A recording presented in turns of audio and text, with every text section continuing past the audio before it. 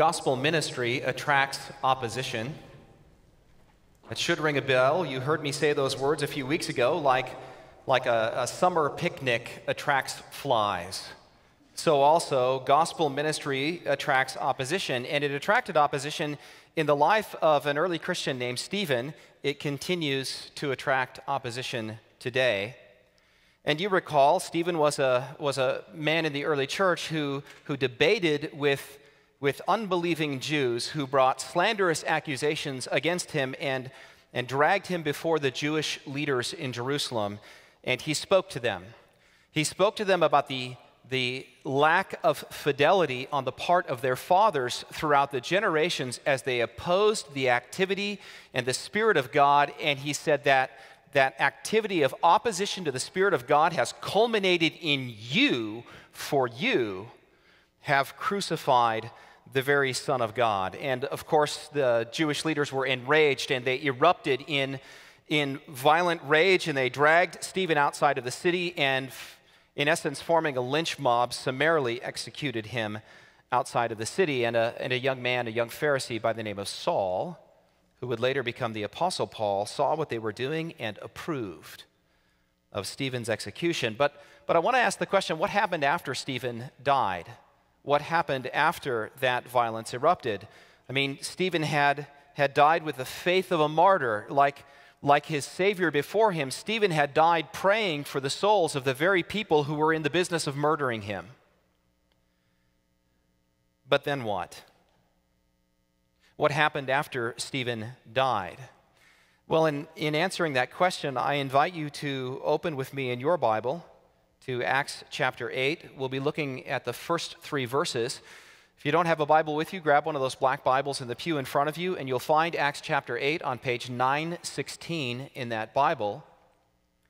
And as we read these words, I want you to be asking yourself, well, what did happen after Stephen died? And listen for how Luke explains that a persecution erupted against the church. After Stephen died, a persecution erupted against the church, but also that the church continued to witness to Jesus Christ in spite of that persecution. And it's with that in mind that I'll read from Acts chapter 8, beginning in verse 1. And as we read together, remember that this is God's holy word. And there arose on that day a great persecution against the church in Jerusalem, and they were all scattered throughout the regions of Judea and Samaria, except the apostles. Devout men buried Stephen and made great lamentation over him, but Saul was ravaging the church, and entering house after house, he dragged off men and women and committed them to prison. The grass withers and the flowers fade, but the word of our God stands forever. Stephen's execution was not planned. Stephen's execution was not the result of a deliberative judicial body making a dispassionate decision based upon the law. It was impulsive. It was carried out in anger. They were enraged. I want you to remember that Luke said that these men to whom Stephen spoke bared their teeth at him like animals, and they rushed at him and dragged him outside of the city. And so it's not surprising that given that type of emotional eruption, that it spilled over and continued even after Stephen was dead. And so if we ask the question, what happened after Stephen's death, we see firstly that a persecution erupted. A persecution erupted against the church. And I want to look briefly at the nature of that persecution and then also at the extent of it. And if we look at the nature of it, we see very, very firstly that it was brutal. Verse 3 says that Saul was ravaging the church. That's a word that is used to describe what a wild animal would do to the corpse of another animal that it has just killed. It's a word that pictures ripping and tearing of flesh.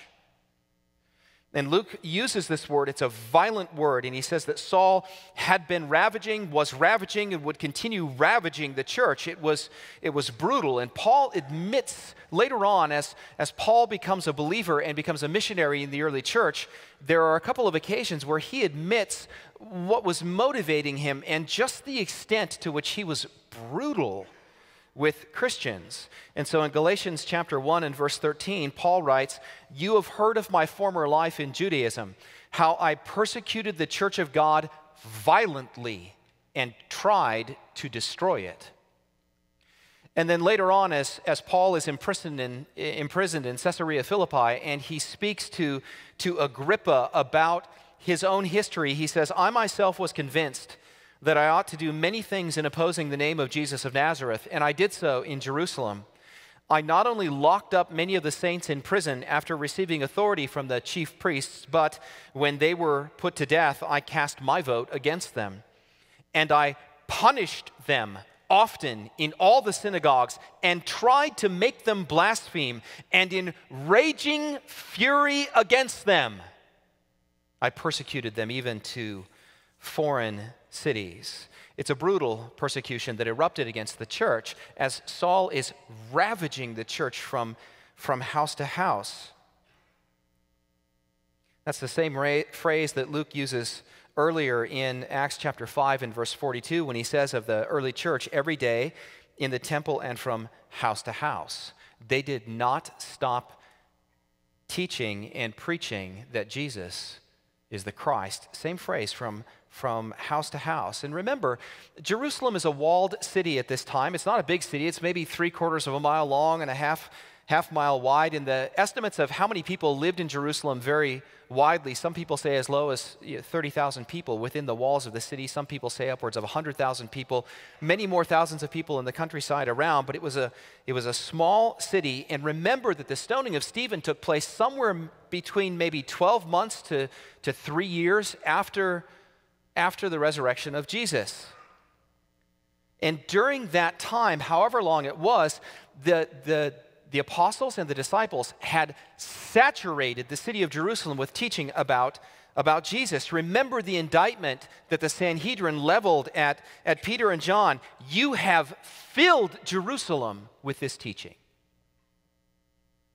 And people estimate that maybe 1 in 5, maybe 1 in 4 residents of Jerusalem at this time was a Christian, because the city had been saturated with the gospel. It was a small city. It was a divisive subject. There had been a lot of public teaching and preaching. And the point in verse 3 is that Saul was ravaging the church, entering house after house. In other words, the implication is this: they knew where the Christians lived. This isn't a random house to house, street by street, knocking on a door. Are there any Christians here? They already knew where the Christians lived. Anybody grow up in a small town? You got to know people, didn't you? It was personal. It wasn't just brutal. It was personal. As they went from house to house where the Christians lived and dragged them away to prison. And so the nature of the persecution was brutal and it was personal, but there's an extent to the persecution as well. There's a geographic extent. There arose on that day a great persecution against the church in Jerusalem. And by all accounts, at least at this point in time, it appears to be confined to Jerusalem. Because after the believers are scattered into Judea and Samaria, they have fruitful ministries in Judea and Samaria.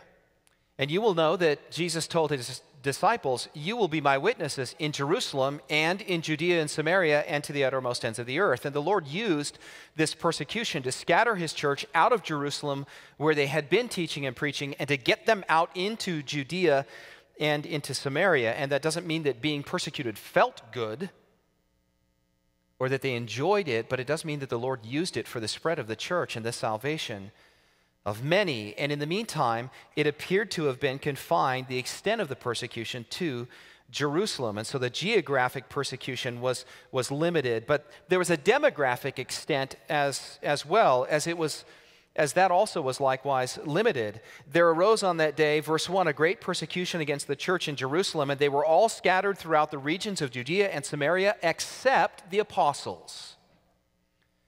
We might ask why that might be the case. Well, you remember that there are two types of Jews in the early church. There's the Hebraic Jews who have maintained speaking and synagogue worship in Aramaic, which is a derivative of Hebrew, and they're dressed like traditional Jews. And then there are Greek-speaking Jews who've returned to the Promised Land from various places in the Roman Empire. They have Greek names, they dress like Greeks, and their synagogue worship is conducted in Greek. And those groups had reconciled within the church because the dividing wall of hostility had been torn down. They were brothers and sisters. But in the eyes of the Pharisees and in the eyes of the Jewish leaders in Jerusalem, that Greek-speaking contingent had abandoned much of what was distinctively Jewish, and they were, in a sense, traitors and compromisers. And it's interesting to note that the Greek ones were scattered. Acts 8 testifies that Philip, who was one of those Grecian Jews, ministered profitably in Samaria. Acts chapter 9 says that Barnabas, who was one of those Hebraic Jews, had the freedom to go in and out of Jerusalem. So some were scattered and some remained. Why? Well, to continue to show Christ Jesus to the Jews in Jerusalem, to love the persecutors. Remember what the faith of the martyr is. The faith of the martyr is the one who's praying for the person who's persecuting you. The faith of the martyr is praying for one who is in the business of killing you as they're in the business of killing you, because you value their soul in the sight of God and want to seek their salvation even though they're hurting you. And so some remained in Jerusalem to continue to testify and witness to the persecutors. So if we ask the question, well, what happened after Stephen died? A persecution erupted. A persecution against the church erupted. Now, just so happens that this particular date, May 18th, 1980, will mean something to some of you. It means something to me because I was born and raised in Washington State. And May 18th, 1980 is the day when Mount St. Helens erupted. And there were rumblings ahead of time. Geologists had been monitoring the mountain because there was a series of small earthquakes and a couple of puffs of smoke coming from the top of the mountain. And there was a bulge on the side of the mountain, and they were measuring the extent to which the mountain was deforming its shape. But nobody anticipated the violence of the eruption that was going to follow.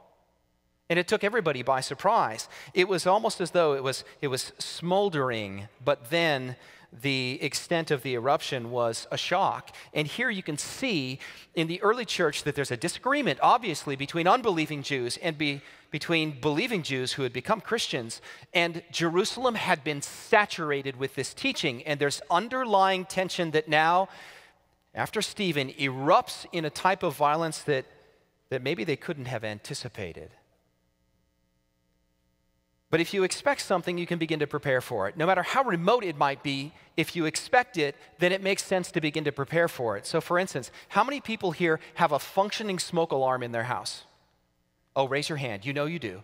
What is the likelihood really in your lifetime that you're going to suffer a devastating house fire? It's probably pretty slim, but it might happen. And because it might happen, you have a smoke alarm in your house. Well, the likelihood that we here in this nation are going to suffer this type of devastating eruption of persecution in our lifetime, still probably pretty slim, but to prepare for it, to expect it, is to prepare for it. If the Scripture testifies to anything, it can be swift. It can go from a smoldering thing to an inferno in a moment. It's uneven. Some people are affected more than others. Some demographic groups are affected more than others. Some areas are hit harder than others. But it's also an opportunity to display the faith of martyrs, to testify to Christ Jesus in the face of and pray for those who are persecuting you. Jesus said in Matthew 5:44, I say to you, love your enemies and pray for those who persecute you, so that you may be sons of your Father who is in heaven. Now, we don't face this kind of intensity of persecution, but even as Dr. Perry has said, there are places in the world where this is happening. There are places in the world where people are being killed for their faith in Christ, or where their businesses are being seized for their faith in Christ, where the government officials are going into schools and churches and burning books and confiscating them. There are places where it's physically dangerous to be a Christian in this world. This is still happening. Now, it may not be happening here, but there's no guarantee that it won't. And sometimes that type of persecution falls on the church. Because if we're going to be faithful in gospel ministry attracts opposition. It always has, and it always will. Gospel ministry attracts opposition, and it may not be as violent as this, but it will be there, and we should expect it, because to expect it is to prepare for it. And so if we ask the question, well, what happened after Stephen died? It's very clear that a persecution erupted against the church, but that's not all that happened, because the church then had to respond to it. And so what happened after Stephen died is that the church witnessed. Persecution erupted, but the church continued its work of witnessing to Jesus. And again, I want to look at the nature and the extent of that witness. And if we look at the nature of the witness, we find that it was defiant. It was a defiant witness in a good way. Look at verse 2. Devout men buried Stephen and made great lamentation over him. This is really the practical outworking of what the scripture says in Acts chapter 5 and verse 29. Peter and the apostles answered to the Jewish leaders and said, we must obey God rather than men. So in verse 2, devout men, that is believers who are in view here, on the same day that the persecution erupted, these men publicly associated themselves with Stephen, and by implication, they publicly associated themselves with Stephen's Lord, that is, with Jesus.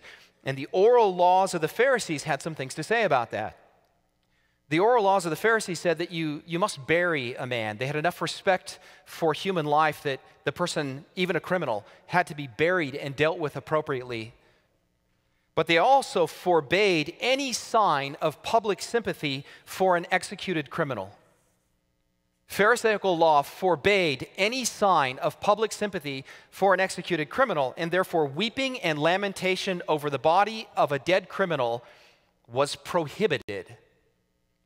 But these devout men were publicly defying Pharisaical law, publicly defying the very men who had just thrown the rocks to kill their brother, and they're weeping and lamenting over him in defiance of those men.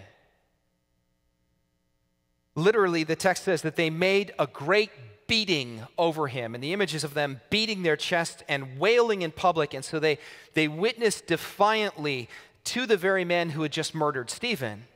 But it's also a docile witness. There's something about them that has been tempered in Christ. Because if you look at verse 3, Saul is going house after house, and he drags off men and women and committed them to prison. And there's no indication from the text that they were returning violence for violence. There's no indication that because they were being ravaged, they ravaged in return. And that makes sense because Jesus taught in Matthew 5:39, do not resist the one who is evil. But if anyone slaps you on the right cheek, turn to him the other also. And Jesus had set an example, which Peter notes in 1 Peter 2:23. When Jesus was reviled, he did not revile in return. When he suffered, he did not threaten, but continued entrusting himself to him who judges justly. And so there's no indication that these Christians sought to do harm to their persecutors. Who behaves like that? Who does that? People whose hope and home lay beyond the reach of persecutors behave like that. People whose home and hope are simply beyond the reach of persecution. And so the church witnessed. It was a defiant witness, and it was a docile witness, as they didn't return evil for evil. But if we look at the extent of the church's witness, again, look at verse 3. He dragged them off where? He dragged them off to prison, and to be willing to go there if necessary to testify to Jesus. To be willing to die if necessary that Jesus might be glorified, and that the very person who's dragging you off to prison might then know the love and grace of God. Who does that? Who goes to that extent? They went all the way to prison for him who went all the way to the cross for them. And it's only that understanding, it's only that truth that can lead a person to be willing to do that, to go to that extent, to be a witness for the Lord and to the lost. And so if we ask the question, well, what happened after Stephen died? Surely it's very clear that a persecution erupted against the church, but that the church continued to witness to Jesus in the face of the persecution. Now, when I was in the Navy, I did a lot of reading up on Navy and Marine Corps history and various battles and whatnot so that I could talk shop with Marines, because they were far more interested in talking about shooting things than they were in talking about theology. But every once in a while, I got to talk to them about theology by means of talking about shooting things. One of the battles that has always impacted me was a battle in the invasion of Okinawa over a place called Sugarloaf Hill. And Sugarloaf Hill was a small hill that looked like a bread loaf, and that's why the Marines named it what they did, but it was an anchor point for something called the Shuri Line. The Shuri Line was a defensive line that ran across Okinawa, and it was bristling. Sugarloaf Hill was like a honeycomb. It had been tunneled out, and there were machine gun placements, mortar placements. There were rails inside the mountain to move artillery around from inside the mountain. There were ammunition stores and food and provision for weeks and weeks on end. And when the Marines first came up to Sugarloaf Hill, what they ended up running into was just a buzzsaw. They ran into a hail of gunfire and artillery. There was no point of access to the hill that was not covered by overlapping fields of fire and by pre-positioned mortar emplacements. It was a hornet's nest, and they ran into it, suffered horrible losses. And so then what did they do? Over the course of the next 4 days, no less than 13 times they assaulted the hill until they had taken it, and then 2 weeks later they secured the island. Now, we fight with different weapons. We attack with the gospel. We attack with obedience to Christ and love for the lost. But there's a testimony here in the scripture that we keep fighting. What happens when persecution erupts? You tell them about Jesus. What happens when they tell you to stop telling them about Jesus? You tell them about Jesus. You just keep going and keep witnessing. And we don't face, at least right now, the type of persecution that the early church faced, but their model should guide our thinking. If you are slandered for sharing your faith in Christ Jesus, what should you do? Carry on in gospel ministry and share your faith again. If the world jeers because the church won't accept the sexual ethic that the world presents to us, what should the church do? Witness again, carry on in gospel ministry. If you share your faith with your neighbor and the person with whom you have shared it rejects you, what should you do? You should carry on in gospel ministry and witness again, because the story of the storm of persecution that erupted around the men who buried Stephen, I don't know about you, but I think that might have silenced me. I mean, if I just saw a man murdered before my eyes for associating himself with Jesus, I'm not 100% sure that I would have the courage then immediately to associate myself with Jesus. But this is what we're called to do, to carry on gospel ministry. How do you do that? How do you cultivate that type of courage? How do you cultivate that peace? How do you cultivate that calm? How do you live in that type of defiance? It's only through faith in Christ. Ask the Lord to produce in you boldness. Ask for a hope and a home that are beyond the reach of persecutors. Ask. I mean, you think of Peter. We often think of Peter as being bold and courageous. Peter as being the one who defies the Sanhedrin. Peter as being the one who preaches Christ. And then you look at Peter when Jesus was persecuted. And the difference is the presence of the Holy Spirit in Peter. And it's supernatural. The ability to be this type of witness is supernatural. So ask, and ask for the right reason.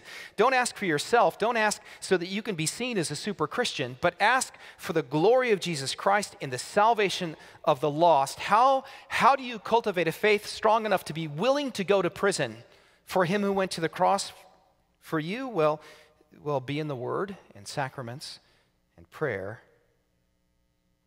Ultimately dipping your toes into the water of gospel ministry. And here's why it matters. Nobody wakes up one morning overnight bold and ready to go be an apostle. You just don't wake up like that, bold and ready to be persecuted. Lord, bring it on. You know, that's just not how we are. What happens then is you engage in gospel ministry in small ways and you take it on the chin a little bit. Somebody says something, you get rejected, you get scorned, somebody mocks you, somebody writes something nasty on social media about you. And then you learn it's okay. Then you learn, blessed are you when people persecute you and falsely say all kinds of evil against you on account of me, for great is your reward in heaven. It's the same way that they persecuted the prophets who were before you. And then you step out in faith a little bit more in gospel ministry, and you take it on the chin just a little bit harder, and you learn. It's not just okay, but I'm faithfully witnessing to the very people who are giving it to me on the chin, which is how the martyrs have witnessed. And so I encourage you to pray with me. Join as a congregation. Set your hearts to prayer, because we are initiating these series of things that we want to do to increase our ability as a congregation to engage in evangelism and outreach. We're purposefully pursuing the Great Commission, taking gospel ministry outside the walls of this church. And gospel ministry always attracts what? Well, let's prepare for it. Let's prepare now. Let's ask Jesus to make us devout men and women who are fit to stand no matter what might erupt, no matter what the cost will be. Will you pray that?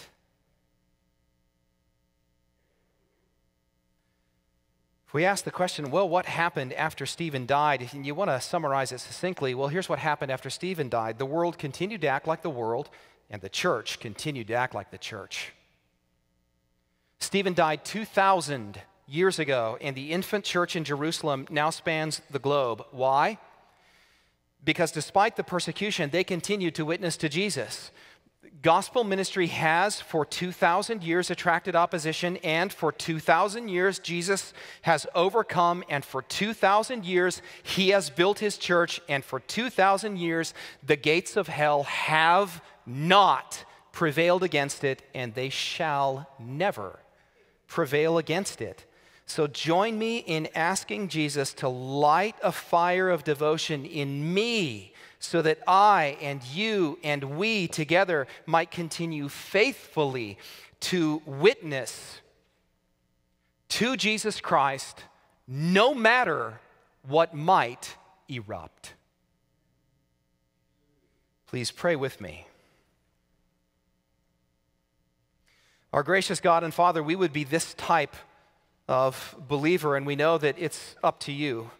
Father, in ourselves, we admit that we are weak and childish, we are fearful and timid, but we pray that you would give us a hope and a home that is beyond the reach of persecution.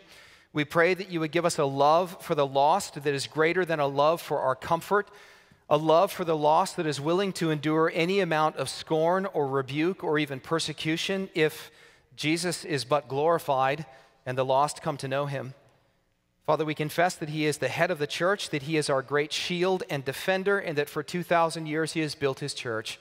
We would be faithful in being his instruments to continue its building. Father, we pray that you would do this for the glory of Jesus, for the good of the church, and for the salvation of the lost, and we commit it all in Jesus' name. Amen.